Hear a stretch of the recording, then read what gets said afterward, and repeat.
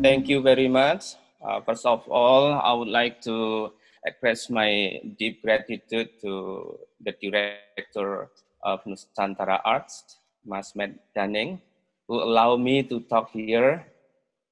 I'm right now just sitting in my living room, which also I use it for my studio here in Richmond, Metro Vancouver, in British Columbia, Canada. I hope everyone are doing well, no matter how crazy the situations outside the wall. But please keep praying and keep cross our finger. Before discuss about the topic on creativity, I want to begin my own experience, true story related to how I interested to the gamelan. Forgive me if somehow it sounds like to self-oriented talking. However, I would like to motivate you in certain ways. Just to let you know that gamelan was not the main subject that I chose at the first step. I was born not from the family artist. My parents did not want me to become a musician. Perhaps it due to some economic reasons or other reasons, based on my home village. I, I was born in the rural area of Java, and I lived there for most of the time. So originally, I can only speak Boso Jawa, or literally means Javanese local language. But later on, I was interested in wayang. Wayang is shadow puppet performance, which usually invited by sponsor in certain village. So during the time when I watched the wayang, I was attracted to the environment, but not look at the beauty of gamelan, the sound, the beauty of shadow puppet itself, but simply, mainly, I motivated to other stuff, like toys that was sell at the area where the wayang performance was held, and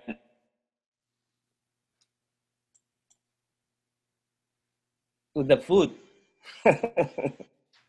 to be honest, because when I was in Java, to see like delicious meals during the gamelan performance or during the puppet show is more capture my eyes rather than the beauty of the sound itself. And then later on, I was interested to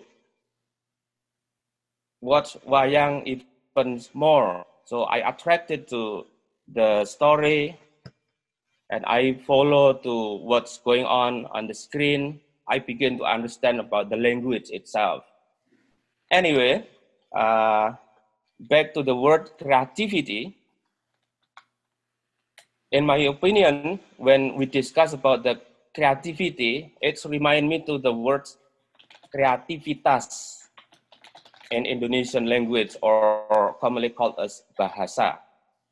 Kreativitas is from the word creative and activitas, simply maybe translated into the English as creations and activity. So it also reminds me with the idioms, Javanese idioms, cipto, roso, tarso. Cipto, roso, tarso. So in this regard, cipto perhaps related to our brain or thinking, and roso, as discussed by Professor Midianto in previous class, is related to the feeling, how we use our maximize the function of our five senses. Plus, Karso is the willingness to create something good. So in this regard, when we are talking about the creativity, my brains are wandering and my feelings are interconnecting. And my willingness to share with everyone, or of course, this is kind of simple analytical points that I just found out while I was sitting in my room. So I start to remember about the gamelan again, back to my earlier story. When I learned about the gamelan, because it was not my first interest, when I know the gamelan, my focus was not on that instruments at all. Even before I studied at the Indonesian High School Performing Arts at SMKI, or formerly called KONRI, Conservatory Tari in Yogyakarta, I was actually accepted at the mechanic high school because my parents was simply wanted me to become a mechanic in the village so that I can easily find the money or work or whatever to become a mechanic, so I can help neighbors and someone who have a flat tire. It's just simply like that. The first year, it's not until the whole year actually, about 6 months, I did not continue to study at the mechanic school, but I was decided to wandering around. Suddenly I hear the sound of gamelan.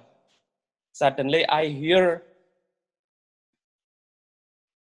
the clink of bronze is attracted me apparently, and I come closer to that school, and later on I found out that school is called Konri. More surprisingly, I saw many beautiful girls are wearing beautiful costume and dancing very nicely with smiling face. I was looking at them very curiously. What the heck is this? Sorry, I use this kind of slang. But at the time, that's true. So I was wandering around and standing up around that school almost every day. Did not go to school, mechanic school, forget it. So I was coming to that school, but I have a problem with my parents because my parents heard that I did not go.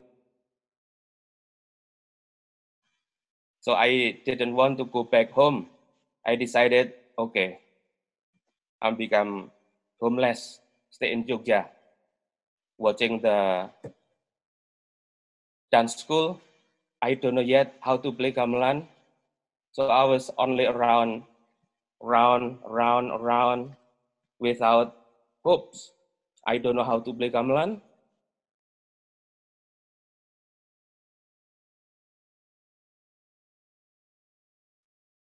Many tourists who come to visit what they call as Ramayana Ballet. Ramayana is a tourism events performance held by the tourism departments in collaboration or in cooperations with the local dance group. At the time, I saw at the Dalam Pujo Kusuman when the lead of Pak Sasmito Dipuro host twice a day Ramayana performance. I was even more attracted not to see the gamelan, but to see the dancer and to see the tourists, how Western people come to see the performance. They are very interested and they are stay until very late. So that was intriguing me. Just wondering why Western people come to Indonesia and interested to see the gamelan and dance, and I'm not interested to the gamelan at all at the time. But at least I interested to see beautiful women, although I was still young. So I decided, okay, I don't want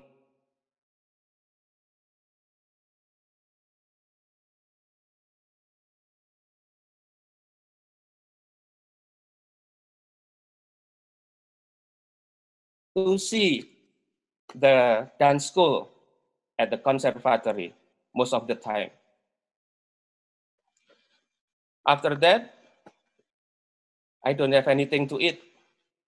So I was wondering, what should I eat? I don't want to go home to my parents. So I decided, rather than homeless, I saw the beca. Beca is a three-wheel pedicab. So I was wondering, if I take the beca, practice a little bit, hopefully I can learn English and meet a tourist somewhere in Jogja. So I bring the tourist come to see the Ramayana performance. So I got the money. I don't know how to play gamelan yet. In my creative thinking, using the cipto, roso, and karso, my feeling is I want to learn English directly from Western people. Secondly, I will learn how Western people come to see the Ramayana performance. And then what the next process that I have to choose, either one. So I decided to take a beca, pedicab, find a tourist. First day, second day, third day, could not find anything. One last thing, I found one tourist walking, looking the map anywhere, and I say, "Hello, mister." Yeah, hello. Ramayana, Ramayana, Ramayana. I said like that on beca. It's the only word that I can say. So that tourist was, yes, do you know Ramayana? Yes. So I got two words in English, Ramayana and yes. Ramayana, yes. So I dropped off the tourist with my pedicab. I was renting the pedicab, is only very cheap. 100 rupiah is maybe about 5 to 10 dollar at that time. So during the Ramayana, I even more interested. So I decided, okay, I will wait the time until the registrations for the high school performing arts open. So I will decided to come and join. Starting from that time, I decided to learn about the gamelan. From doing, from seeing, from my feeling. It's not from the school yet, because in my home village, there was no good gamelan. Even when I saw the gamelan performance or shadow puppet performance where good gamelan may be brought to that village, but when I touch the gamelan, someone not allow me to do it. So I feel very, very hurting and painful. One day, if I have a set of gamelan, I will let everyone to touch and to play, to use my own gamelan for free. That was my feeling at that time. So pass by month by month, year by year. So the registrations open. I register and then I start to play gamelan at the class. I did know before that playing the gamelan is so fun. It's not only you meet with other people, but you think playing and thinking on the same time. If I use my critical thinking right now, this kind of skill on the same time playing, thinking, listening, watching how the teacher explained to me in the class. It's amazing. So I start enjoy to learn the gamelan. One day, I continue to drive a beca and find the tourists, bring it to the Ramayana performance. I have a good point because one of the musicians at the wayang performance did not come. So I was expecting, wow, which may be good for me to share. Even I don't know how to play yet, but I decided asking why that instrument on the Ramayana performance is not play, not only one or two. Can I come and join? Even without practicing, one of the members of the Ramayana at that time, I remember, his name is Bapak Sunardi. Thank you very much. I still remember him. That's proud me. He allowed me to come and sit, and he just gives the uniform. So I play. The most interesting thing to me to play the first time was Gangsaran. It's only two, two, two, two, two, two, two, two, two. That's it. Other stuff, I stopped to play when everybody play other difficult pieces. I can either clap or just do senggaan. If Gangsaran again, I play join again. That was my first experience. So everybody's online here. It's incredible. After that, I learned more. Back to the school, and then I remember how to use the Cipto, Roso, and Karso. I had to use my feeling, Roso, my Cipto, thinking, and Karso, the willingness how to create something. At the class of the high school performing arts, I was not as good as other students. Lucky for everyone who come from the family artists, but not me, because I was very slow to catch up the materials. At that time, that was part of the traditional piece was given during the lecture. 15 students were taking practice. I was at the gong positions. That was crazy. As the last class, about late afternoon, I did not sleep at all the night before because I was doing the beca and also sleeping on the street on top of the beca. So I was between waking and sleeping within the class. In order for me to hold my eyes awake, I have a glass of water I put in my mouth so that I can wake up. But still, I could not hold my eyes. The water come out slower until my t-shirt or my chest wet. Badly, the class was over. My friend did not woke me up because I was falling asleep. That was true story. So the classroom was locked. No one else. When I woke up, oh my gosh, no one here. My thing. So I start to use my Cipto, Roso, and Karso. So I play as loud as I can, any instrument. Tang, tang, tang, tang, tang, tang. Gangsaran. Do, do, do, do, do, do, do, do. Nobody opened the door. So I start to think,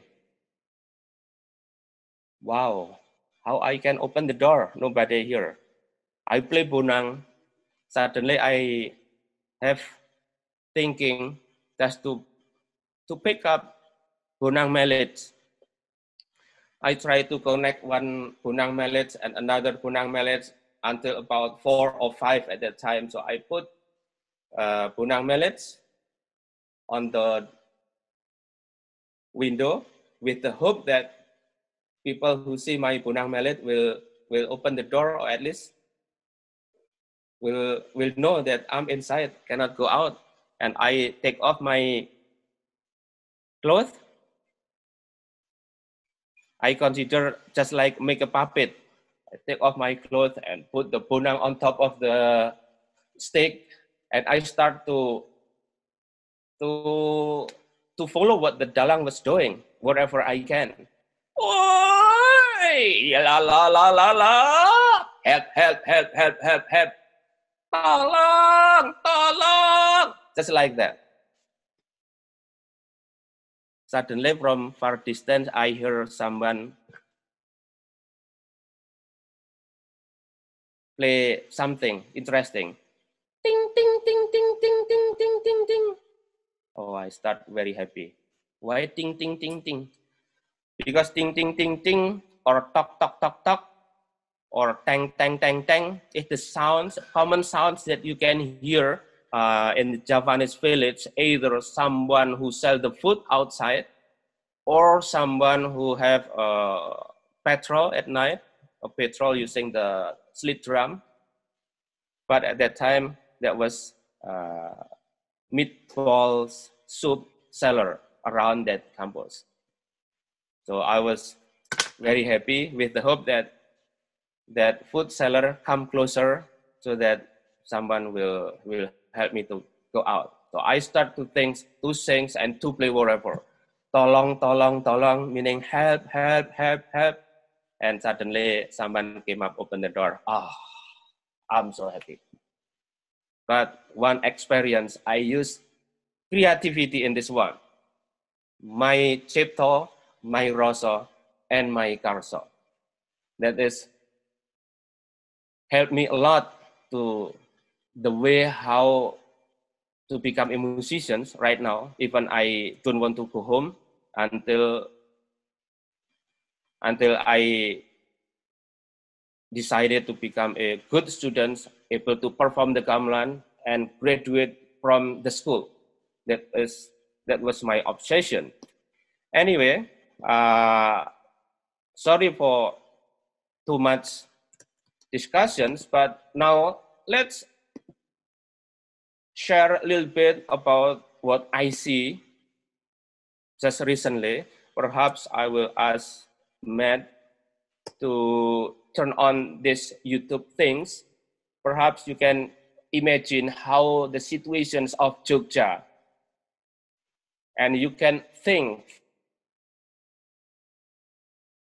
feel using your rasa, and what might happen.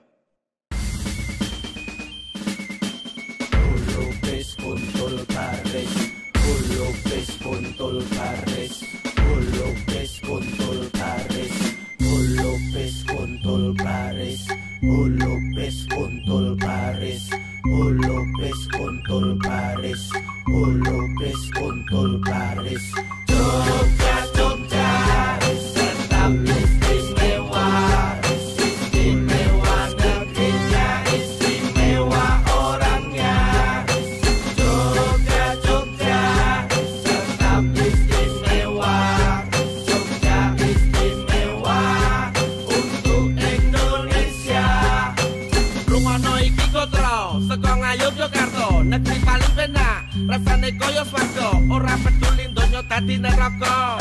Nek kene tansah independen lan merdeka. Tanah lahirkan tata untuk rakyat, di mana rajanya bercermin di kabur rakyat. Demikianlah singgasana bermartabat, berdiri kokoh untuk mengayomi rakyat. Memayu hayuning bawono, soko zaman perjuangan nganti merdeka. Jogja istimewa bukan hanya daerahnya, tapi juga karena orang-orangnya. Jogja, Jogja, tetap istimewa. Istimewa negerinya, istimewa orangnya. Jogja,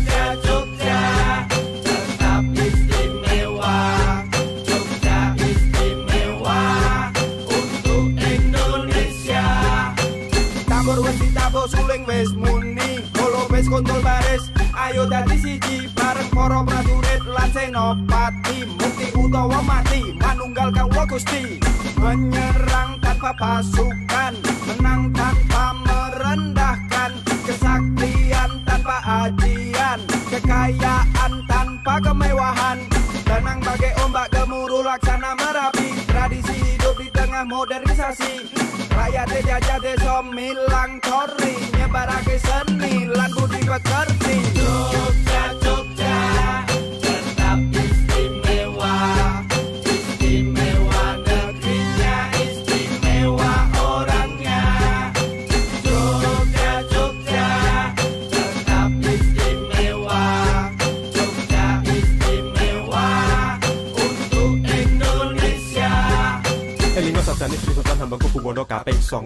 Sak dhuwur-dhuwure sinau kudune dhewe tetep wong Jawa. Diumpamake kacang kang ora ninggalke lancaran, marang bumi sing lairke dhewe kang tansah kelingan. Ing ngarsa sung tulodo, ing madya mangun karso, tutwuri handayani, holopes konco baris ayo dadi siji. Sepi ing pamrih, rame ing gawe, sejarah ning kene wis mbuktekake. Jogja istimewa bukan hanya untuk dirinya, Jogja istimewa untuk Indonesia. Jogja, Jogja, tetap istimewa, istimewa negerinya, istimewa orangnya.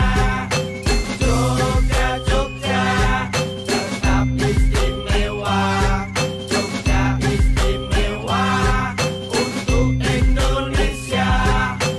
Jogja, Jogja, tetap istimewa, istimewa negerinya, istimewa orangnya.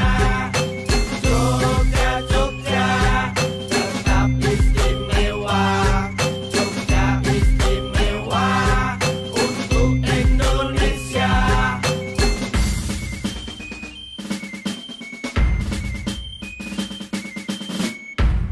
Very much. What's the context for that clip? Good questions. I was choosing those pieces because I would like to withdraw an attention how the composer use his brain and maximize his feeling, and then also to use his willingness to do something to support the situation at that time.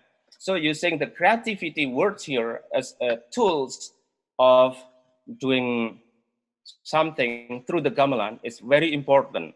It depends on how well someone's, of course, everyone have their own creativity in this regard.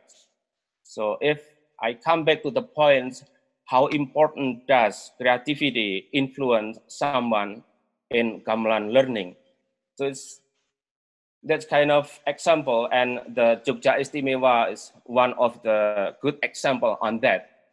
And I would be very happy later on if someone would like to share with me and then to discuss. But right now, I'm sorry, it's not really the Q&A yet, so I will continue to move on to the way how creativity here and how I continue to learn about the gamelan. Let me continue to the points again.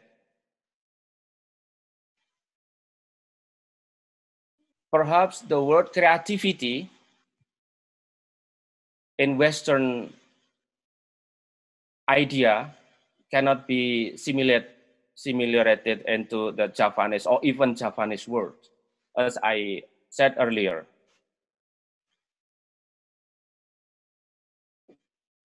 From Western etymological perspective, the word creativity may be simply translated as a unique capability of person to maximize whatever your brain, feeling, or willing, because everyone have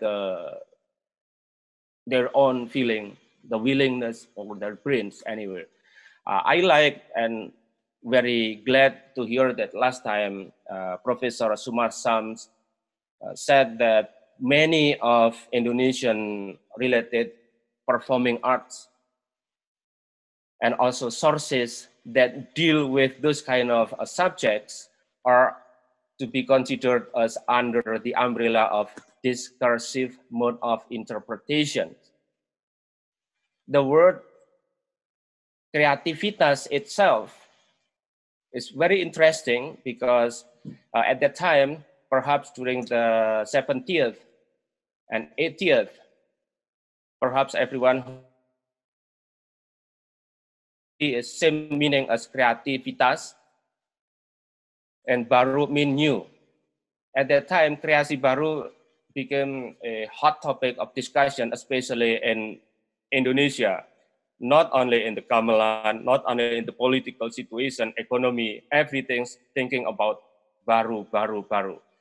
During the kreasi baru, it mnemonic things to the Orde Baru during the Suharto era. For example, even Pak Cokro was one of the Javanese teacher who taught in Tel Art, America, long time. Perhaps many of you knows him better than me.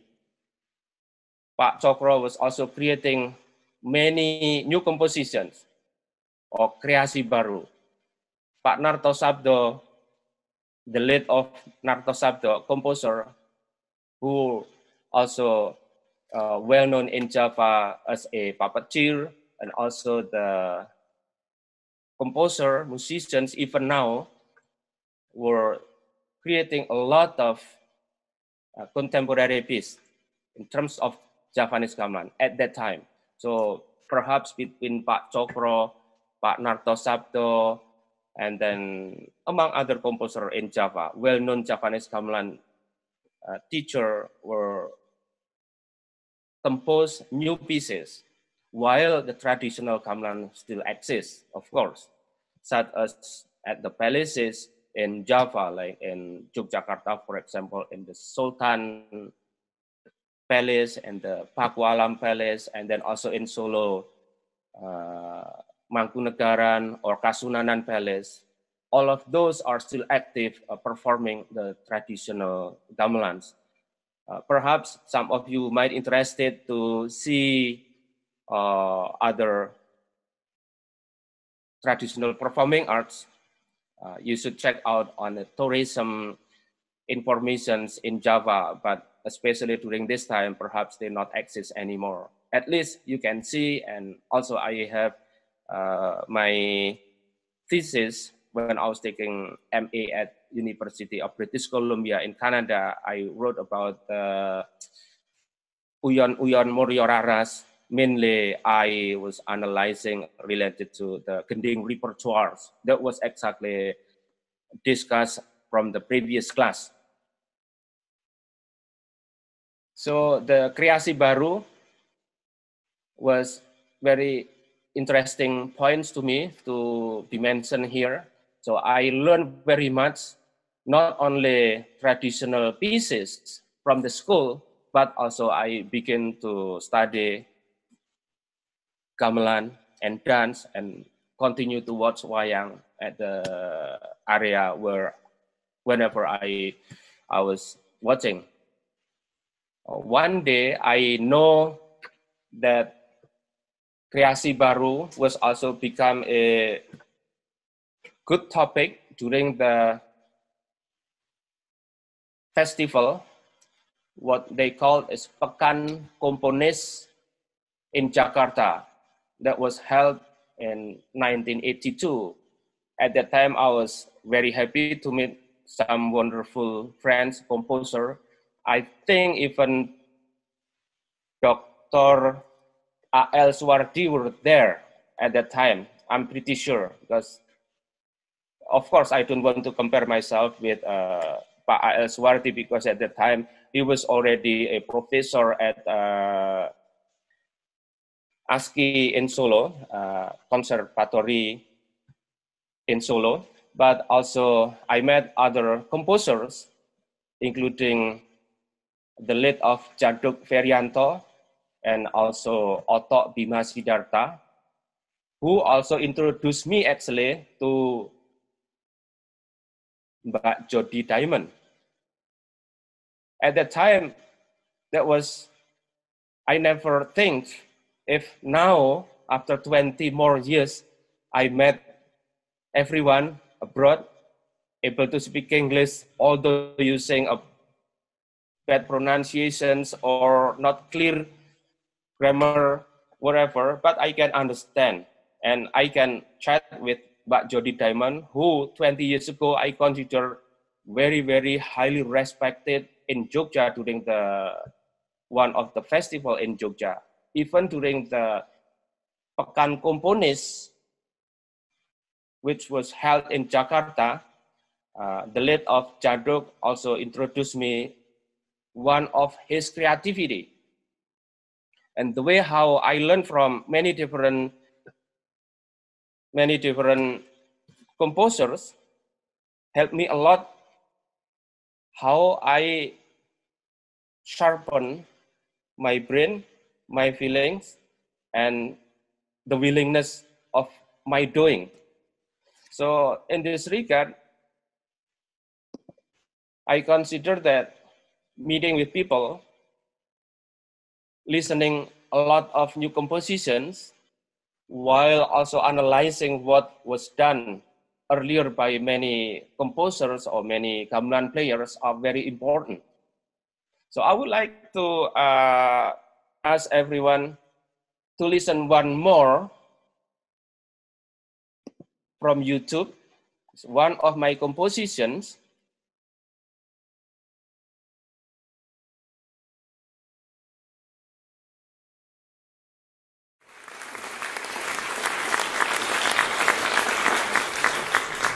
As you might know from the programs, of course, in the past, that the traditions and telecommunications and also system of communications is rather different compared to right now. I'm trying to combine between old, current, and past. This is one of the example how people in Indonesia in the past communicate each other from one village to other village.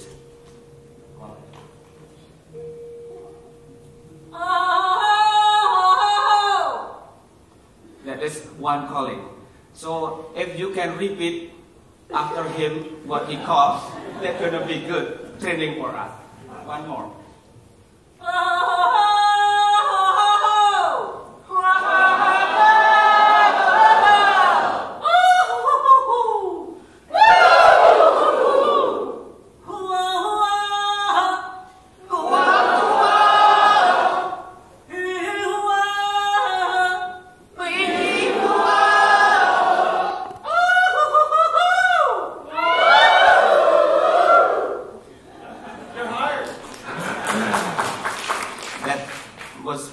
Communication system that we use in Indonesia in the past, perhaps also happening throughout the tribes all over the world. But of course, in the past, there's no cell phone, no website, and no text message. This is the one that we use. And I will try to communicate using this old, new, and current. Enjoy it.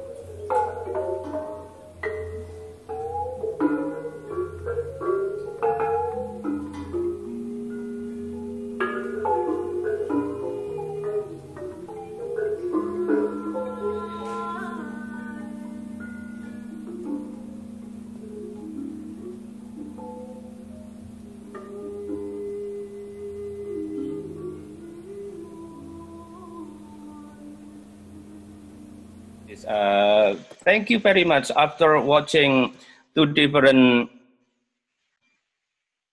subjects based on the gamelan creativity that you saw, I hope we can share a little bit about how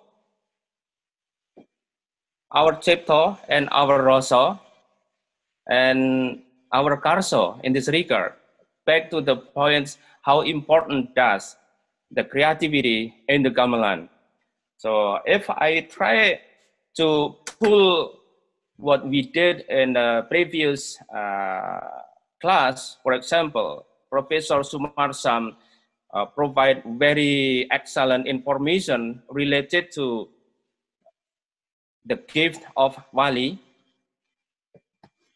gamelan Corobalen, and from the Mangkunegaran, very classics. My questions right now is, how does the creativity helps the creator or helps the composer at that time to maintain their Cipto, Rosso, and Karso? To me, if we are talking about the past, the current, perhaps we can predict also what's going on in the future in relation to this. So I open this time for Q&A and your response in relation to what we saw and what you think. Okay, thank you, Mastris. So we're going to open it up to some questions now. So if you have a question you would like to ask Mastris, please put it in the chat box, or just put your name there and we'll call on you. We'll put everybody in order. The first question I want to ask, actually, Mastris, can you give us the context for this last video? Can you give us a context for the performance? Was the group that you play with there, is it generally are you generally playing new pieces or new compositions, or are you also playing some traditional music with that group? Very good questions. Previously, when I come to Canada about 23 years ago, the group was already there and already practicing many different pieces, mostly traditional. And then later on, I was probably the one who introduced new compositions to them by playing some new contemporary pieces, and seems they like it, and they start to develop new compositions on their own. And right now they change their mind just to prefer to compose on new compositions instead of traditional music. So that's okay to me, because in my feeling, the gamelan is not only, the keyword that I use is not only belong to Javanese anymore. Everyone all over the world who might interested to play gamelan, do it. Want to compose, do it. That is good points to me. So they are practicing mostly contemporary piece and perform sometimes for gig, sometimes for workshop, for community centers, and they develop some good progress on that, and they also make their professional CD as well. In fact, before going there, I would like to share one more time, only 2 minutes, if you willing to open this one. This is an excellent example, another piece that they are working right now.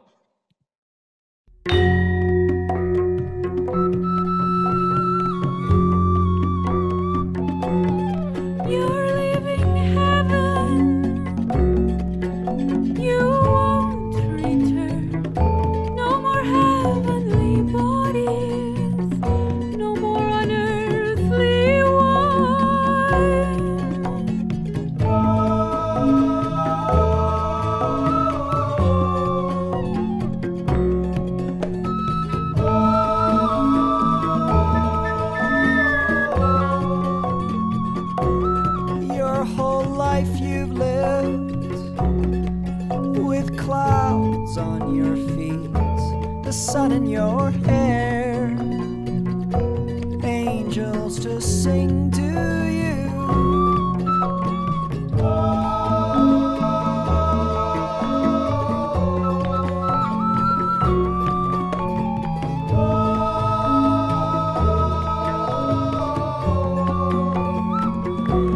No more chasing nymphs around the garden, no more black swimming holes, no more slipping out to joyride comets after dark. No more hot biscuits from supernova kitchens.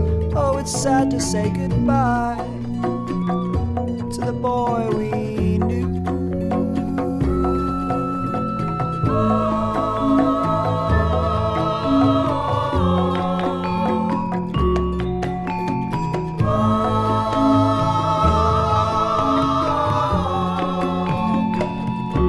When you swallow a mountain, you put roots down at your feet. Can't you see it fall with your head at its peak? Just another body now in a world full of bodies. Just another shadow in a world full of shadow.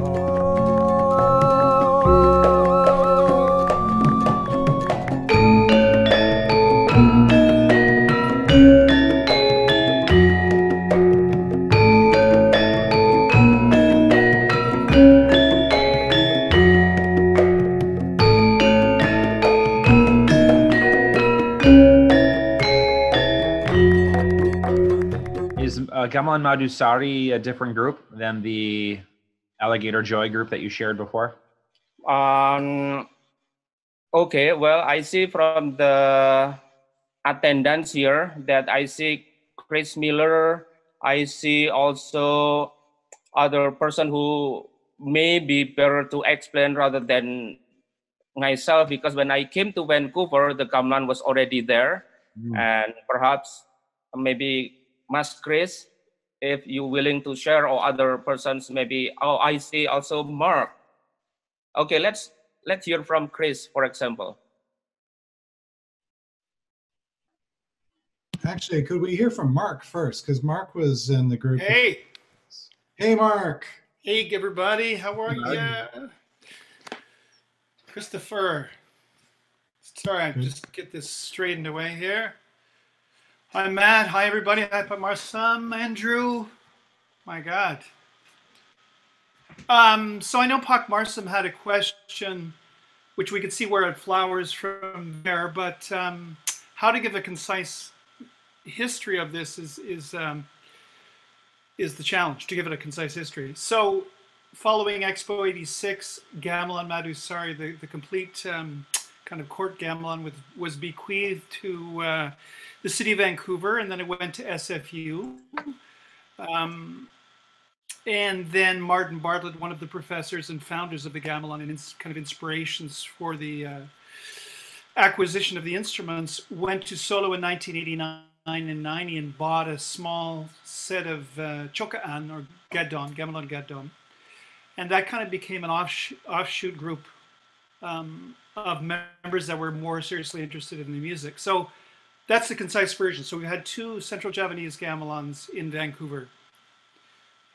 Yeah, we could go on, but Chris joined us in the late 80s, early 90s. Chris, I can't remember. When did you join us?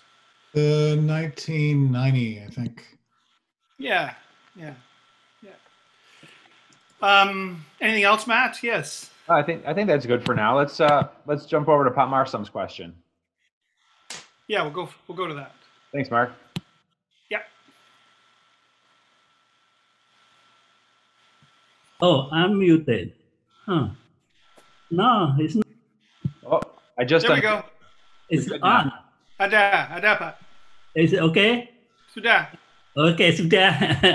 Mas Tres, terima kasih. Thank you very much for your presentations. I think Thank you it's very much, Pak. it is Mohon very maaf, good. namung tak gaduk-gaduk kula. It's I'm very saying good. in Javanese word just my little sense of nothing. It's just by coincidence that your humble background is the same as my humble background. I was born in a small village in East Java. My father was the cow cart driver before he became chief of the village. Well, anyway, it's good that you explain about the Jogja right now, and then you explain about your composition and so on and so forth. It's and creativity says sort of you can connect the word creativity, but with all of the example that you give to us. I think we should sort of try to think about how to frame this discussion. Creativity is the interplay between persons or society with environment. And environment is shaped by cultures. And then you know what culture is. Culture is, it can be so complex, it can be a mixture of tradition, customs, beliefs, even political, economic, and technological forces. So whenever we talk about creativity, it's very complex topic. For example, in your case, you compose gamelan piece in Canada. That's required what is called adaptation of the condition of environment. My question is, since you gave an example of hip hop Yogyakarta Istimewa, I want you to give us your perspective on the creativity that's happening in Yogyakarta, and particularly the wayang kulit today. Since you're yourself a performer of wayang and you have a good connection with Ki Senonugroho, can you give us a little bit of your perspective on the kind of creativity that happened with wayang, particularly Senonugroho? Or you can expand with that singer from Jogja too, but I don't remember her name now. The one that in Jakarta. What's his name?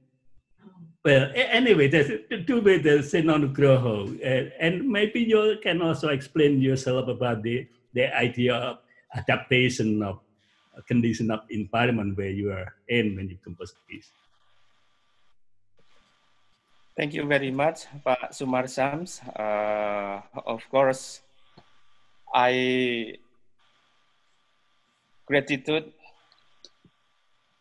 to you, not only now, the small world, apparently even we are in far distance, but we are sharing good memory and a good Cipto, Rasa, and Karso. Thank you very much again. I will keep noted about what you were just saying. So that's true about the creativity. It's never-ending points to be discussed. In fact, I was thinking if somehow, since you are on the top levels of positions, sorry if I feel like too self-oriented here. If you need an assistant, just call my name and I'll be there. Oh, my love. Sorry, I'm just wandering around to feel how happy am I in this regard to meet you and everyone else and to share our brain, our feelings, and our willing. this is amazing point. No matter what the situations here or in Indonesia or somewhere else, I'm pretty sure that part of the creativity, we are actually given a chance to share, like what was asked by Pak Sumarsam, how was my relationship and how was Jogja Istimewa and Ki Seno Nugroho, those are interrelated.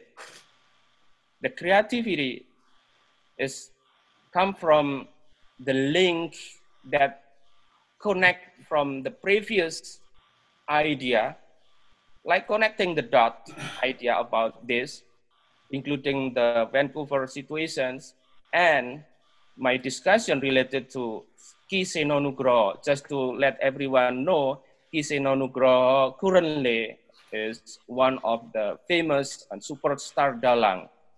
Dalang is a shadow puppetry, the shadow puppet master who are holding the puppets all night long and create the joke and story and conduct the gamelan orchestra wherever related to that duties that he supposed to deal with when he has invitation during the performance. But since the pandemic, most of the artists in Jogja, including Ki Seno Nugroho, did not perform at all. Instead, based on their thinking, feelings, and willingness to do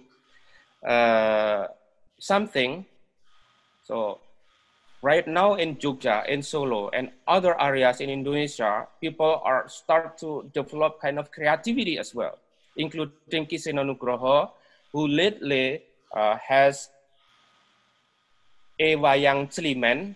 Wayang is shadow puppet. Celimen here is short or performed by short group with social distance maintained throughout the performance without audience. And he was brilliantly tried to help, no matter he can, in terms of supporting others using his own creativity as an artist. He don't want to just spend his money or his wealth to help people, but also to share his willingness to perform and to entertain he himself, his groups and community and people all over the world. You can see one of the video is on YouTube under the Dalang channel, Seno Dalang channel. And last time, that was one of a good example how creativity helps others through the arts and culture. And I should mention here, thanks very much to Pak Sumarsam, who donated to that event with such a huge amount of money, if seen from Indonesian rupiah at that time. And at that time as well, on the same time, while I was calling to Ki Seno Nugroho, Pak Sumarsam were at Wesleyan, Seno Nugroho on his house while performing. I sent a text message that donations directly come from Professor Sumarsam at Wesleyan. These few hundreds, and then people in Jogja clap and say, "Oh my gosh, thank you so much," just like that. On the same time, even the Prince of Mangkunegaran Palace, who were also donated on this almost on the same time Pak Sumarsam did. Even Yogyakarta Palace Prince Gusti Yudaningrat did on similar things. Other people doing that. Only one word: creativity in the gamelan. Of course, gamelan can be used to perform, to accompany the shadow puppet, to be performed on its own musical pleasure, and also for the political tension, as you can see from the Jogja Istimewa. Musically, if we see the lyric from Jogja Istimewa, it is not really pure lyric from the gamelan, but combinations of many different points come together. Visually, musically, politically, but more importantly also, they are able to combine between here and there. So exactly, I'm in agreement with Pak Sumarsam in relation to the definitions and theoretical framework that you were just mentioning to us. I appreciate very much. I hope this can be developed more. And thank you very much for your support. Thank you. We have a question from Andrew Timar regarding lyrics. Yes, Mas Andrew, please. Hello, Kang Andrew, how are you? Interesting stories, Mastris. Yeah, it's just, I was wondering about the lyrics that you sang in your piece, in your work. Which piece? I was saying... Baureko. Which one, Mas Andrew? Could you please repeat me? In Baureko. Oh, Baurekso. Rukso. Yeah, Baurekso. Thank you very, very much. I was forgotten a little bit about that lyrics already, but that's related to how I feel in relation to my background back from Java, come to Canada. At the time, I have special guest from Central Sulawesi, Mr. Smith. I hope he and his family and his friends were okay, because after I composed that piece, and I was fortunately able to come to Central Sulawesi to redevelop that piece again and perform there. And the combinations of the lyric that I use is Java, Kannada, and the traditional language of Kaili in Central Sulawesi. The local people there consider as a mantra. Mantra is like old poetry. I think even not use the kawi, not use Javanese lyric, but I easily translate it into the lyric that I have in my compositions. So the meaning is the thankful of creative journey, literally means. The thankful of creative journey. So it also refers to the title itself, Baurekso Kaili Javan. Baurekso in this regard from Javanese word is the spirit of gotong royong. Gotong royong is sharing the spirit, sharing the energy, sharing the willingness or attitude to work together. So that is the meaning of the lyric. Later on, perhaps I will be able to put under the YouTube links so that everyone can see. Even I have the notations myself. Thank you very much. Thank you, Masters. I have a follow-up question, if I may, Matt. Please. Yes, please. Yeah, it's actually about the other video that, or the audio track that you shared from Heaven to Earth, which is which was performed by Gamelan Madusari in Vancouver. Studio recording, a work by Ben Rogalski and Jessica Kenny, if I'm not mistaken. I'm wondering why you chose that work specifically, Mastris. Thank you very much. That's remind me to how the subject's topic of discussion today is creativity in this regard, because I would also to link it to what the questions that come from Pak Sumarsan. He was asking about Ki Seno Nugroho, and I bring and decided to choose that piece to these discussions because Jessica Kenny is interesting figures in this regard. Is American, speak Javanese fluently, and able to sing that song very nicely, and using both kind of diatonic and pentatonic melodic patterns, and then also meet with the requirements for the performance at that time.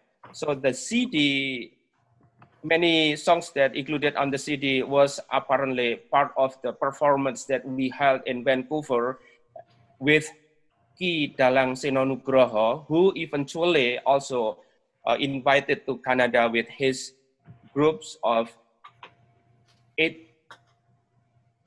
musicians from Java to perform and travel around Canada. And we were also fortunate to be able to perform in Solo and Bandung and Yogyakarta at that time. And we did similar performance, and Jessica Kenny was able to perform in Canada, and end up we recorded, and that was the result.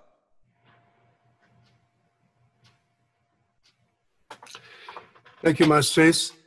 Yeah, so there was a whole production that toured across Canada and in Indonesia. I happened to see that show in Toronto. It was a fabulous show. Just for your information, I discussed about Ki Seno Nugroho and the production itself in my dissertations. Perhaps I can share with you the link. Oh yeah, I put over there. If I'm not mistaken, that's on page 200 something. Just open it. That link, hopefully you will be able to see much clearer about the productions and also the Ki Seno Nugroho. Thank you. For those who are not aware of the future schedule, the singer that we were just talking about, Jessica Kenny, she will actually be doing a guest lecture, I think in 2 Sundays, this Sunday. So make sure to come and check that one out. We're actually doing a triple lecture series on vocals, starting with Kit C. Emerson, then Mark Benamo, and then Jessica Kenny. Excellent. Yeah, I actually have a question myself, and if anybody else wants to ask a question, please jump into the chat box there. I guess my question is sort of a comment and a question at the same time. Our gamelan group here in Buffalo is we're like many gamelan groups in the United States, not completely unaware of new composition. So we tended to stay more towards the traditional repertoire in the last 2 years, but the first 2 years that our group was around, we had several performances where we wrote and performed new music compositions in a variety of contexts. And the one that was fascinating to me, we had several that were fairly interesting, but one of them we were hired to play in a 100-foot tall abandoned grain elevator, which is basically a gigantic concrete cylinder that every small noise you make resonates for about, I think it's 12 seconds. It's a gigantic old silo. The original plan was to play traditional gamelan music for a theater production in there, but we couldn't. It was impossible to follow anybody, and the drums sounded awful in there. So we decided to write brand new compositions instead for that very specific place. And it turned out it was very interesting and very fun. Unfortunately, the recordings were all terrible, so we've never been able to share that with anybody. But something that really strikes me about the new music is how it's a very seemingly outside of the wayang context. You see a lot more of it in North America, in my experience, than in Java.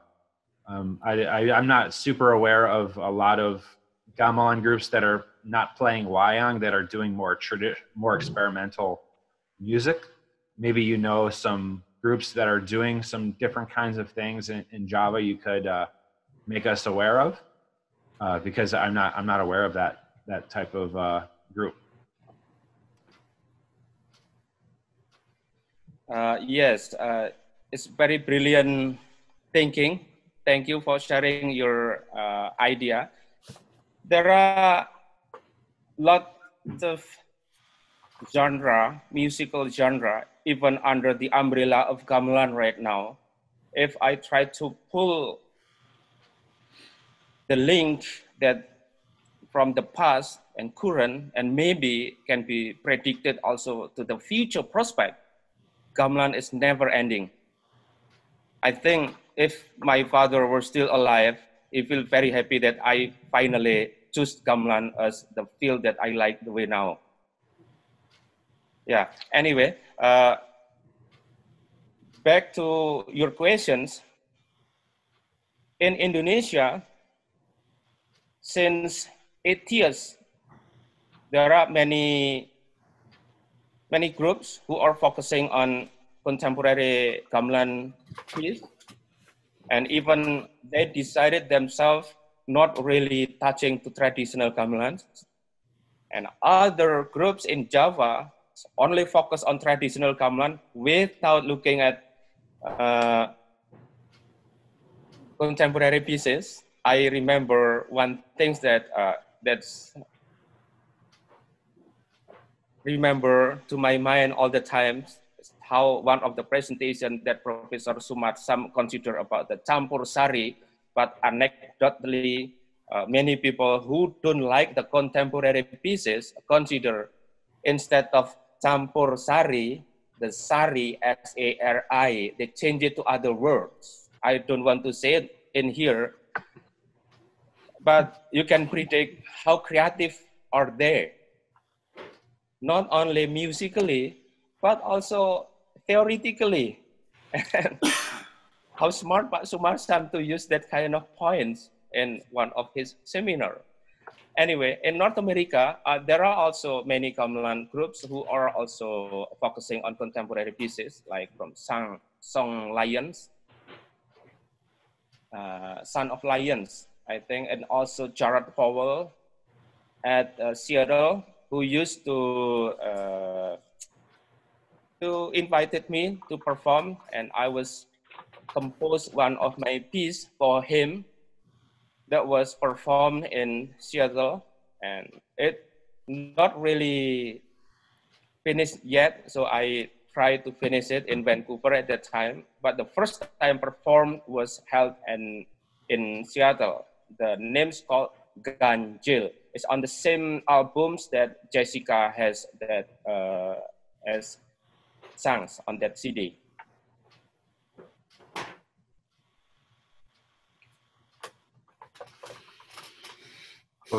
As a follow-up to that, I think it's interesting how last lecture, we had the interview with Darsono, we talked about how much Narto Sobdo was a innovator and a creative musician and composer.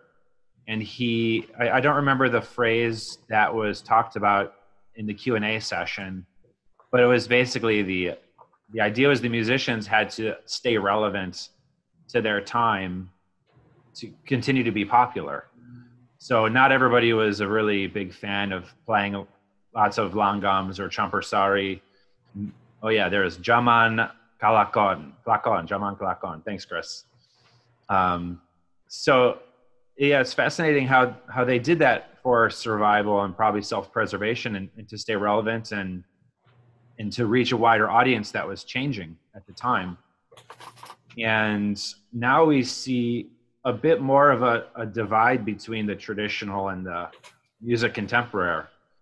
So I find it a little fascinating that traditional gamelan has not sort of kept up with that innovation that we have maybe seen in the past in a popular sense. It's just yeah, fascinating to me. Yeah, I wonder if it will change in Java in the future to seeing more innovation in sort of musical gamelan that is appreciated by a wide variety of people. Exactly. Thank you very much for bringing. Yes, true. Many Javanese idioms is actually very relevant, even useful to be included in such discussions. However, when we talk about that idioms using the Javanese traditional language, maybe if you talk about the gamelans should follow the Zaman kelakone, if you are talking in Indonesia or in Java in particular, is easily understood. But in Western country, to deal about Zaman kelakone is a bit complicated in this regard, because somehow you have to deal with history, who doing what and when and how. That is Zaman kelakone in the past. If we are dealing about Zaman kelakone, which is an activity of things by someone in particular who knows about the subject, perform it in certain area with specific audience, that Zaman kelakone right now, perhaps in the future prospect, I predict, I assume it's going to be never ending. As a will of life is also back to the Japanese idiom again. Upenging cokro manggilingan is even more complicated than Zaman kelakone. Perhaps Pak Sumarsam will be able to explain the last one that I was just mentioned, which is Upenging cokro manggilingan. I believe Upenging cokro is the rolling of wheel of life. Cokro is the circle. Cokro also means the weapon used by the Vishnu, and manggilingan meaning rotating. If I link it this idiom related to your questions, do you think the future prospect related to gamelan will come back and more and use the old idea, combine it with the new, and then from the new, we might wandering around to use the old idea again? Yes, true. That is the theoretical framework that I might consider to be used also in the selections of traditional gending, especially that held in certain area in Java, like in the Pakualaman Palace, for example, where I discussed a little bit about the reason how selecting beautiful pieces under the directions of Abdi Dalam Punokawan in Pakualaman Palace, who choose using the names and the character of the pieces, and the similar pattern and appropriate rasa is actually similar to what we discussed in the previous class. Back to your questions related to the idea of combination between old and new, is exactly, you see from the first example of video that I share with everyone today in Jogja Istimewa. Perhaps everyone still remember the gift from Bali and also from the Sekaten. The main tones from the Jogja Istimewa songs was 5 and 1. And then from that point, become 5, 3, 2, 1. Stretch it out. Boom, boom, boom. Boom, remind us to the Sekaten, how busy and sacred that is in combinations with other social image, and then also situations during the skaten that you saw from your video last time. I hope it's helped. Thank you. I have a question here from Butet. If you would like to jump on, Butet, and ask your question, feel free. Thank you. Can I speak Indonesian to him? Yes. Oke, Pak Sutrisno, terima kasih. Nama saya Butet. Saya mau nanya, apakah pernah menggabungkan gamelan dengan angklung? Karena di sini di Washington DC ada grup angklung yang cukup terkenal dan bisa sering menggunakan komposisi yang baru. Hanya saja setiap berusaha untuk menggabungkan dengan gamelan agak sedikit susah. Nah, saya hanya bertanya apakah pernah punya pengalaman untuk menggabungkan gamelan dengan angklung? Apakah kalau pernah, apakah mudah atau sulit? Terima kasih. Thank you very much. Sorry if I allowed to translate what she said was, did you ever try to compose or to try to combine between angklung and gamelan? Is that your questions? Iya, betul. Yes. The answer is yes, I did. But if you ask more questions, how, that is more analytical points here, because between angklung and gamelan are two different style of music. Usually, angklung, which come from West Java, using the diatonic scale, which is do, re, mi, fa, sol, la, si, do. But in Javanese gamelan, they use the laras, what we call slendro and pelok. However, there are, again, under the title of creativity, it's never-ending topics, because under this topic of creativity and the hand of creative persons, everything can be done very quickly. For example, if you know about the gamelan Kiai Kanjeng, although many people not consider that is gamelan, but it's well known in Indonesia to be considered as gamelan as well. Gamelan Kiai Kanjeng, using many different instruments, and sometimes included in that orchestra, synthesizers, violin, drums, and so on and so on. And it's well accepted, again related to the Zaman Kelakone. Of course, if you perform those kind of contemporary pieces, combining many different elements of music, perhaps we should find also the time, and then also place and the situations. The contextual theoretical framework back to the idiom similar to Zaman Kelakone, and then in Bali perhaps refers to what they call as Desa Kalapatra. Desa means place, Kala is time, Patra is circumstance, situation. Yeah, so I would be very happy to help if there are gonna be opportunity. Just send me email. I will be happy to share with you. Thank you for your question. Terima kasih, Bapak. Sama-sama. I have another question from Andrew. Timar? Yes, Mas Andrew, please. Yes, what role does the music of the Prajuritan play in Jogja Istimewa?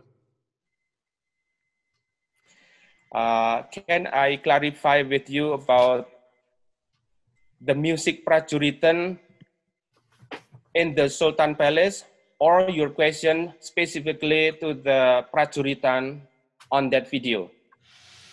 In the video, how they use it and sample the music of the Prajuritan procession. Yes, the video itself was recorded by one one of my friends at the studio, and then they tried to make a sampling sounds from the actual prajuritan musics, what they call as bergodo prajuritan in Jogja. Bergodo mean group of the prajuritan is just army or members of the army in the Sultan Palace. So these groups usually practice their music separate with the gamelan. So the song is definitely cannot be put it in together, but somehow sometimes during the performance, when the special events, especially during the garebeg or sekaten, when the king or the member of the king present to that event, sometimes the gamelan sekaten were performed. The groups of music prajuritans also performed while the king walked and admired by the audience. So the situation is very rame. I'm pretty sure in this regard, the music of prajuritans is influenced by the colonial era in the past, where between West and East, musical idea are combined together. I saw that Pak Sumarsam book on gamelan discussed a little bit about how music prajuritans is developed in the past during the palace event. I hope this helps, Mas Andrew. Thank you. Yes, I think it clarifies some aspects of it. Yeah, obviously there's a political element too, which you alluded to, and perhaps we can leave that for another time. Definitely, yeah. I would be very happy to talk more about the influence of West into East and East in the West. So cross-cultural context is very interesting, especially in relation to the gamelan. And also the context of the Jogjakartan resistance to national narrative. Yeah, there's another interesting idea to be considered for next discussions. Yeah, specifically in the case of this of this video. Yeah. I have a question, Mas. Who has a question? Midianto. Oh, Midi. How are you? Hello, Professor Midianto. How are you, my brother? Good evening. Good evening, everyone, and it's excellent presentation, Mastris. Good evening to my mentors, Professor Pak Sumarsam and Dr. A.L. Suwardi as well. If we are talking about the music, A.L. Suwardi, Dr. A.L. Suwardi, that's what he's doing.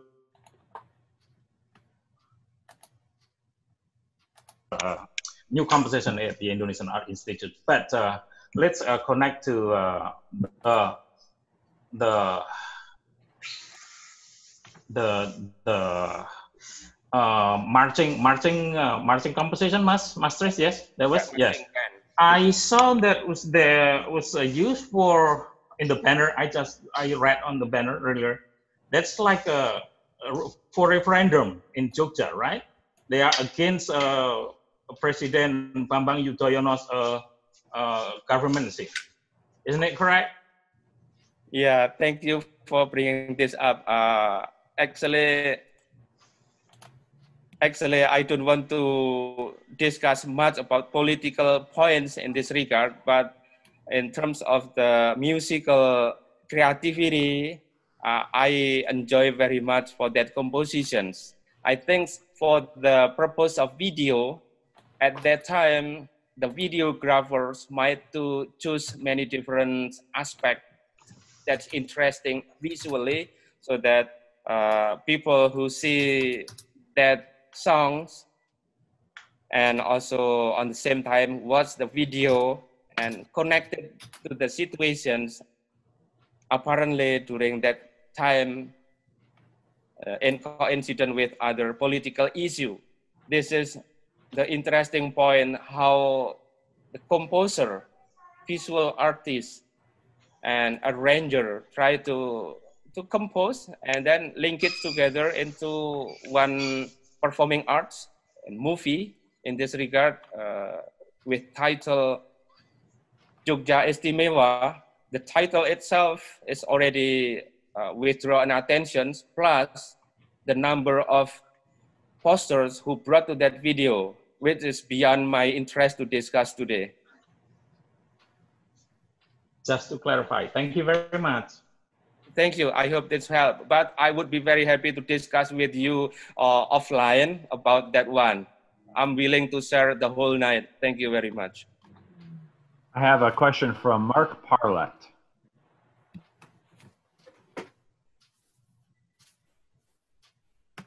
Okay, yes. Mark Parlett. Yeah. Can everybody read the question? I think it's there. We had a little autocorrect problem, but... Oh, yeah.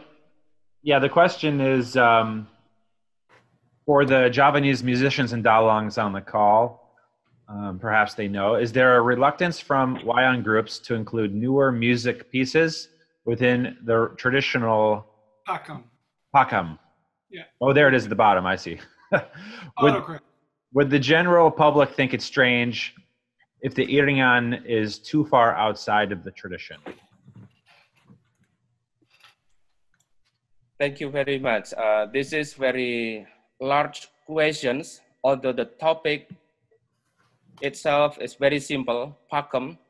But when we are talking about the Pakam, again, we have to deal with Javanese terminology in this regard. We are dealing with Wayang performance. So the subject is even larger now. It's beyond the subject we are discussing today, contemporary music in the gamelan or creativity in the gamelan. But I will try to answer related to these questions as well, as much as I can. In the Javanese traditional performing arts, while the Wayang can be considered still a very popular genre, other traditional performance, including dance Langen Mondrowa Noro, for example, and also from last time example, Langen Drian, were not as good as Wayang in this regard. Perhaps the Wayang is very successful and to maintain their traditions because, again, if I can borrow to use the word zaman kelakone, Wayang in this regard keep themselves open and allow newcomers or younger generations to express themselves through that art forms. From my research related to the Wayang performance and genre that have been developed so far in Java itself, more than 86 types, including the shadow puppet, wooden puppet, and Wayang Orang. Wayang Orang is the dance drama using the idea and dance movement from the Wayang shadow puppet performance. There are many different information related to those Wayang genre. One particular things that related to the questions about the Pakam here, in some traditional Wayang performance, still very strictly follow the Pakam. Pakam here is the rules related to what Professor Medianto last time discussed is strongly related to the rasa in Paket 6. Pakam pieces through the Wayang performance that need to be followed by the dalang and the musicians. But for the contemporary piece, Wayang performance, for example, in Wayang Padat, they mix the Pakam into certain points. Maybe the transitions from one padat to another padat can be very quickly. For example, it's quite common in terms of the changing the pattern, but not follow the actual traditional pakem. For example, in Slendro Songo, pattern, when the dalang performance, when the wayang performance, the dalang too much focused on his limbuan or goro-goro, that can be included in the wayang performance, and also goro-goro, a similar idea using the comedy and other events. And then the dalang might forgotten about the time that until about it's almost finished, but it's not changed yet, while the perang ampyak, perang kembang still there. Perang meaning battle scenes during the wayang performance must be in Slendro Songo. So sampak Slendro Songo is start on 5. The cue by the dalang is krok krok delang. Delang is the sound of drum. Everyone in the gamelan family will join. 5 5 5 5 5 1 1 1 1 1 1 1 1 2 2 2 2 like that. And then suddenly when the dalang sing that is sound of 3 of the dalang. 5 5 5 5 1 1 1 1 2 2 2 2 6 6 6 6 6 6 6 6 3 3 3 3 2 2 2 2 2 2 2. Now switch to patet manyuro already without patetan in between. Only sounds, or what we call kombangan. Kombangan come from word kombang. Kombang that has sound like this kombang is B. The sound of B is implemented in the dalang's voice. It become suddenly changed to the point. So that is, although the dalang not really follow traditional pakem, but that's one of the example that I used to answer this question. I hope this helped, Mr. Mark. Okay, I have a question.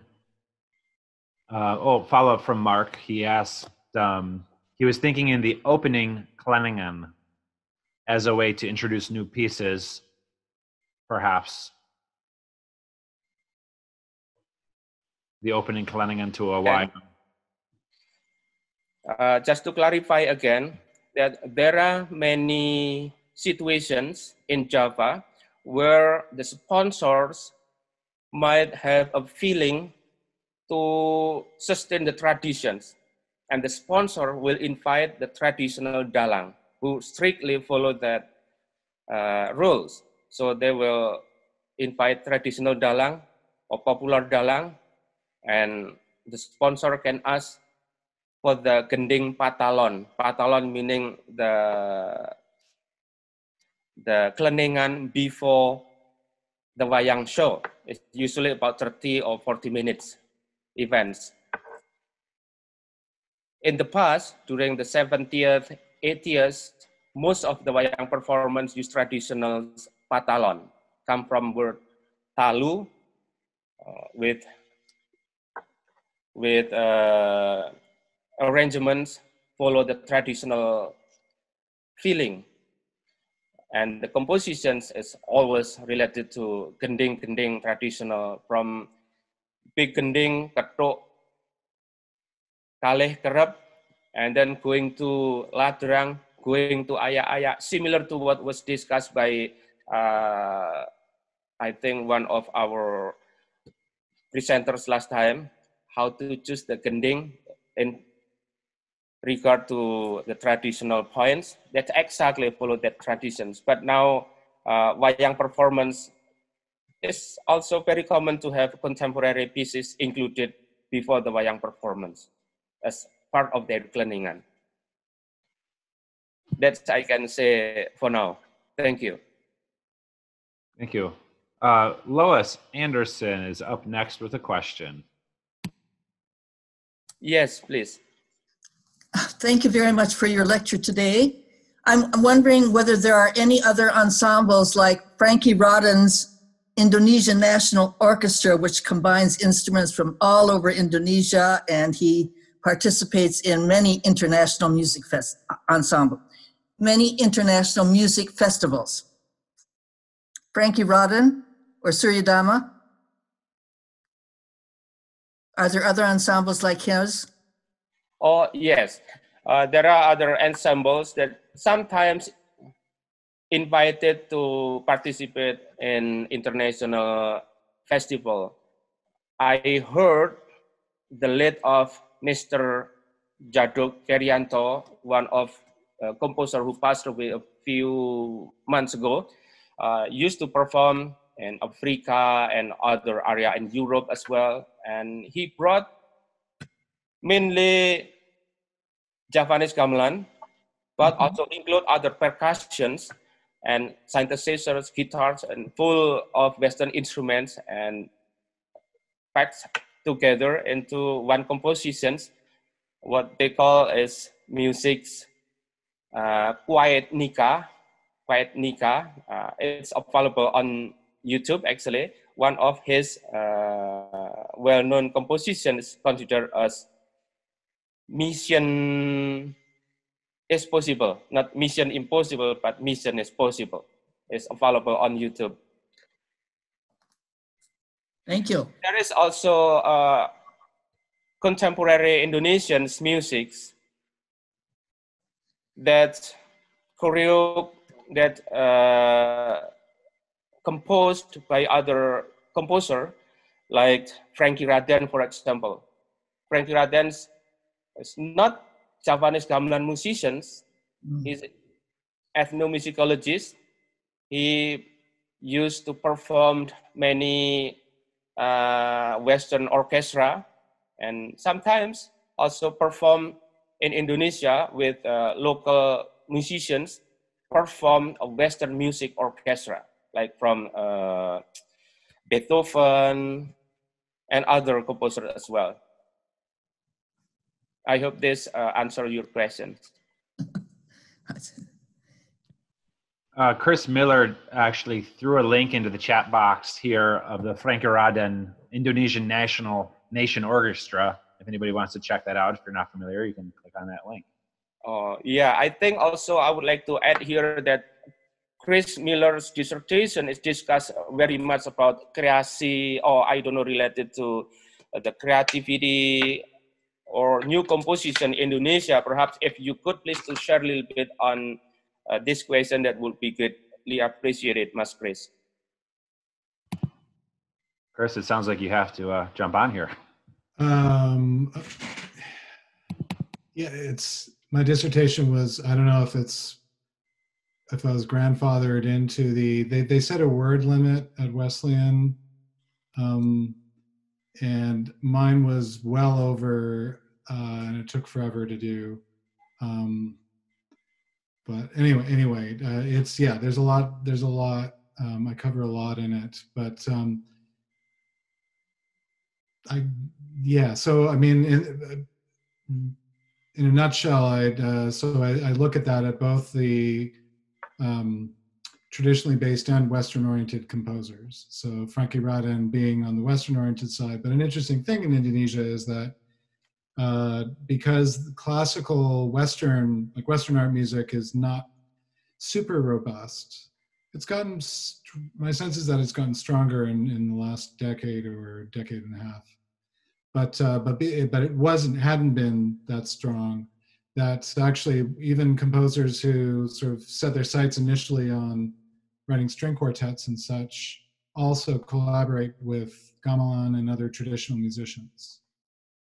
So that's part of the dynamic that goes on there. But I mean, it's a partial view of things, and it's slanted towards the kind of art music, experimental music.